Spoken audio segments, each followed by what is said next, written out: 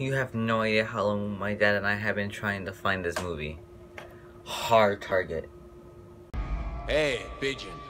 So Hard Target is about these group of people that want to buy like a hire like the less fortunate for like they give them a belt full of money and rubies and stuff to tie them around their waist, and they could walk free with it, but there's a catch.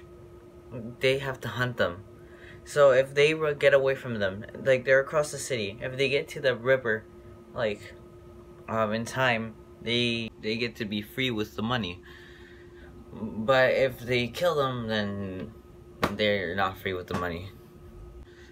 For me anyway, it's a very hard movie to explain the plot without like getting certain details. But in the beginning, there's this guy running away.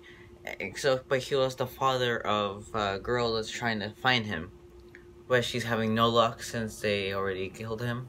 So she hires his person, Claude Van-Damme, to help her find them because he saved her from like a, what's it called, a mugging. So she's like, I want to be with him now.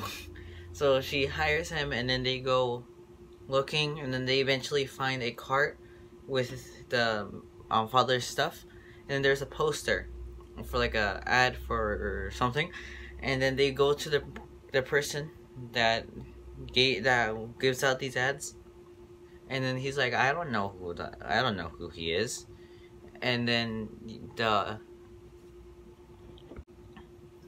guy from the Mummy, the actual Mummy, Imhotep, I have no idea what his real name is. I'm just gonna call him that, or the Mummy. And then the Mummy shows up like staring at them like all cool. So I'm like, oh, that's the bad guy, and I already knew he was the bad guy since they showed him in the beginning. The fight scene in like not the mansion, but like in an abandoned building, it was cool. It reminded me a lot of Face Off, but this movie came out before Face Off. When like the guy is right here, and then there was another guy like right here with a gun, and then they were separated by a wall, and then they turn around and then they shoot each other. But they didn't hit each other. That gave me a lot of Face Off vibes, even because I saw Face Off first, and then this one came out first, like I said. So Face Off may have been inspired by it, but Face Off used it differently.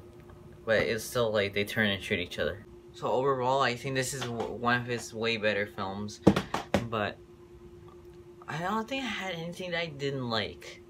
I mean, I didn't absolutely love the movie, but I didn't have any issues with it. Okay, yes, I saw one thing that it's not necessarily I didn't like, but I found, whoa, this is so cool. But I don't think it'll ever happen. So when there's like a car coming to Jean-Claude Van Damme, he was riding a motorcycle. I guess that's riding a motorcycle. And then he jumps on the actual thing he was sit on, and then he's like balancing himself out. Like, out? He was balancing himself.